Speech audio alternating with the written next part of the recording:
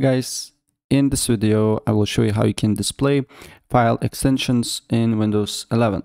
It's quite easy and straightforward, so without further ado, let's get started. So as you can see here in the beginning of this video, I do not have the extension thing here. So what you need to do here, you just need to go to File Explorer, and on the File Explorer you need to then press on the dots here to see more.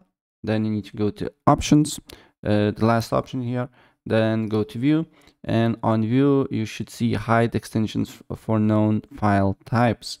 So you need to uncheck this, apply OK, and if we go back here, as you can see here now, my PDF